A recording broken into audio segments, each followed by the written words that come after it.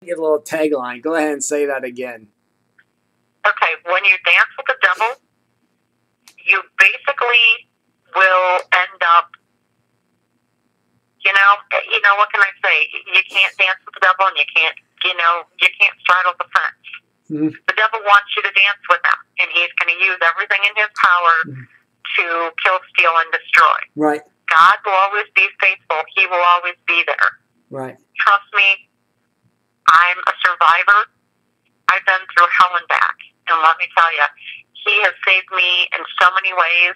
And let me tell you, I've had my battles with the demon himself. Mm-hmm. And let me tell you, he has tried and tried and tried to take me off.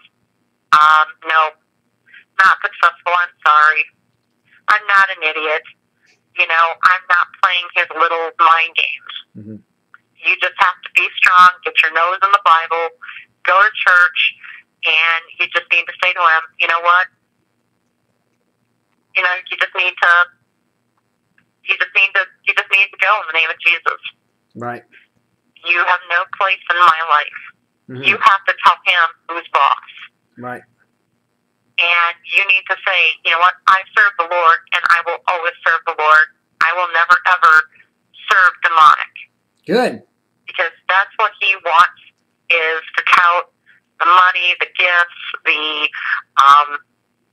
wants you to do things so that he can sit back and go, one day you go to church and you're going to serve the Lord, but then the next day you're talking this and talking that, doing this and doing that. You're still playing in my ball court. I'm going to get you, the witches in, Wizard of Oz. Right. I'm going to get you. Right. That's what the devil wants. Right. And matter of fact, that you have to be pretty blunt with the ignorant individual, demon.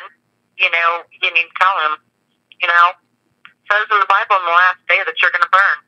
Right. Sorry. I will always support the Lord. I will always, that is who my knee will bow to. Mm-hmm. I will never bow to any demonic, entity. I will never bow to him. Mm-hmm. Right. That's just the way it is.